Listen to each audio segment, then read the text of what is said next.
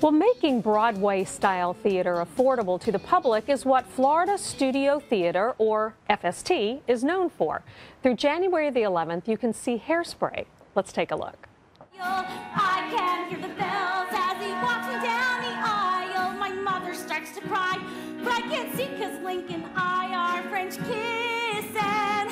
Listen, I can hear the bells.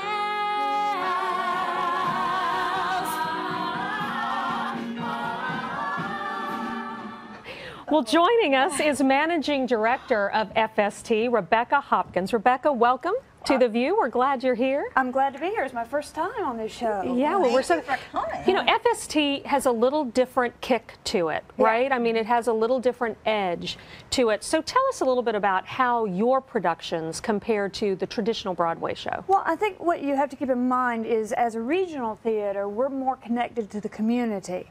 And our theaters, we have 5 theaters at FST, and ours are very intimate. So while it's the same script, it's Broadway actors. They're coming in. All of our actors come in from New York. We house them here in Sarasota. Oh, is that right? Yeah, we have 16 properties downtown where we're housing actors. And it's the same show, but you're seeing it with 173 to 237 people. Oh, that's an incredible It's always experience. intimate. So, like, I saw Hairspray on Broadway. I loved Hairspray on Broadway. And then I saw it in our house. And I was just blown away. I had no idea the depth of the story that's going on in that play. It is just fantastic. That's really amazing. Now, the actor that plays in Hairspray, that plays Tracy's mom, Greg London is actually a man. Yes. That's right. I think John Travolta played it in the movie. But they tend to do that. Why is that? It's a tradition with the play, or the movie, original movie with Ricky Lake. It was Divine originally did it. And then on Broadway, for the Broadway show, it was Harvey Fierstein. So here's a look at what this looks like on stage. Baby, look at us. Where is there a team that's having fabulous? Lovely. Yes, Mom is loving. Greg is having a good time. Oh, So, that's so exciting. as you said, so the Florida Studio Theater really started as an alternative sort of theater, right? Yeah. Well, did I read something that you used to tour prisons, actually? So tell us sort of that background. Yeah, FST was founded in 1973 by John Spellman, and he founded it as an alternative touring theater. So we went to migrant farms, prisons, civic centers, things like that, doing really edgy work. Wow. And then in 1980, when Richard came as the artistic director, he started the resident company as well. And we grew from there. And so today we've got 5 theaters. Oh, it looks a lot different than this today, though. Yeah, it doesn't look like that today.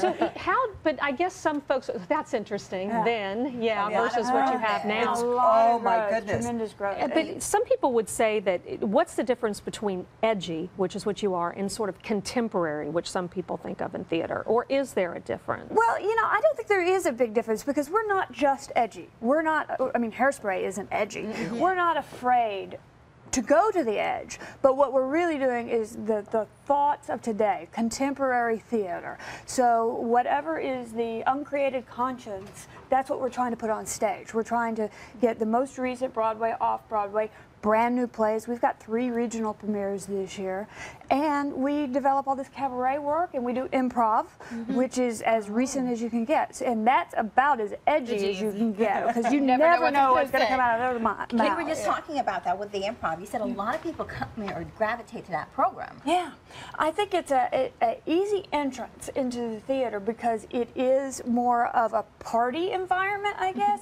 and you never know what's going to happen. And we live in an instant society, so the idea of instant theater and participatory theater is very popular. Are you surprised at what comes out of your mouth sometimes? I am shocked and embarrassed by what comes out of my mouth sometimes. We are too. Yes, we worry about this. I'm kidding, I'm kidding. So tell us what we're looking at. Dancing in the street, Yes, this is Dancing in the Street in our cabaret theater. Oh, I love that. Big hit going right now. It runs till February, and it's 4 ladies. It's the 50s, 60s, and 70s.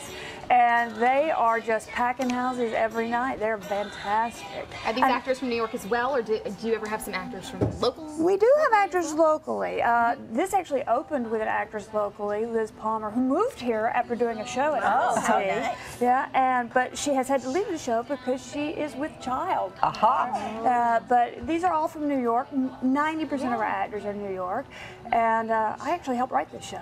Can you tell us a little bit about what we can see coming up through the season? Yeah, actually right now we are opening dancing lessons on the Keating stage, which is the original Florida Studio Theater, which is a wonderful play. It's a romantic comedy, but it's got a real heart to it, dealing with a dancer who is injured, teaching dancing lessons to a young man who's autistic, who needs to learn for a party he has to go to. It's a beautiful story. Then we're coming in with Fly, which is fantastic. So much. Oh, that is great. wow. I And love quickly, those the kinds. great thing is you can get season tickets, 4 shows, $75.